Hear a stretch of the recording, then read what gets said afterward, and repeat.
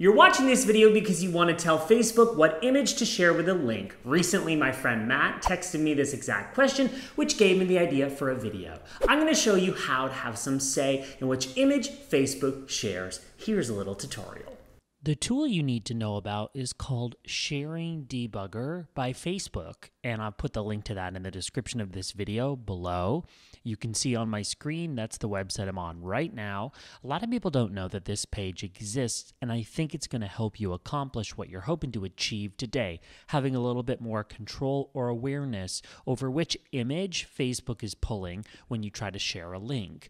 Facebook tends to be slower than other websites in terms of updating that image, say if you've set it on the back end of your website. So I'm going to show you how you can troubleshoot this. I'm going to type in my own website here. I'm going to click debug, give it a second, and then you're going to see all the information that you need when this was scraped, okay? So let's say I scroll down here and see that this is an image that I don't want, or let's say, for example, it doesn't show an image there. I could hop over to my website where I've logged in.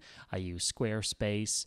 And if I scroll down, here is where I've set that image. That's where it's pulling from. So when I hop back over here, let's say I change that image. If I then click scrape again, then it's going to pull that correct image. Now this is also handy because you can see what Facebook is pulling in for an image as well as text, particularly helpful for SEO. So you want to make sure you've got lots of keywords sprinkled in there so your ideal audience finds you online. I hope this tutorial is helpful for you. If you have any other lingering questions, feel free to comment those below. I keep an eye on those personally. And if you found this video helpful, I would really appreciate a like and consider subscribing for more videos here on YouTube where I discuss Squarespace branding, social media, and practical advice to look good online. I'm Phil Pallen. Thanks for watching, and next I'm linking you through to some videos I think you'll find helpful.